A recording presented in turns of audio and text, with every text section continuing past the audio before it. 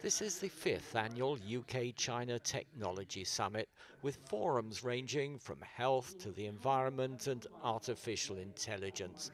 The keynote speaker was Thomas Lindahl, the Nobel Prize-winning chemist.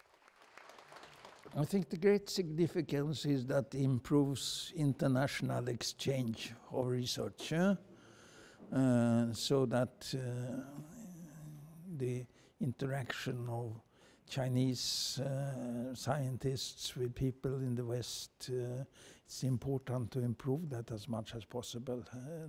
Both sides will gain from this. Also on the podium was Professor Sai Gu, an expert on clean energy. Regardless of differences, we need to find a way forward, and I believe the science is the best way to bridging the differences, cross the religion, the border, and geopolitics. And being together, I think we can make a difference. This summit provides an opportunity for academics and scientists to meet and exchange ideas, but the vast majority of those attending this event are Chinese students based at universities in the UK. There were also technology exhibitions where some students, like graphic artist and web designer Zihan Wang, were able to show off their work.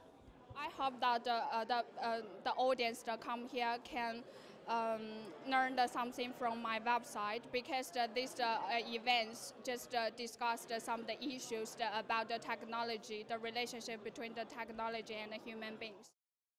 Some British firms were also there, this one showcasing its remote-controlled robotic arms. We are here because I think we want to show our technology across the world, and China is a big industry. I think our technology could be useful for a lot of Chinese companies out there, and we want to build help in contribute in the collaboration for UK and China. Scientific exchanges like these may become more difficult in the United States, which is considering ending its long-standing science and technology agreement with China.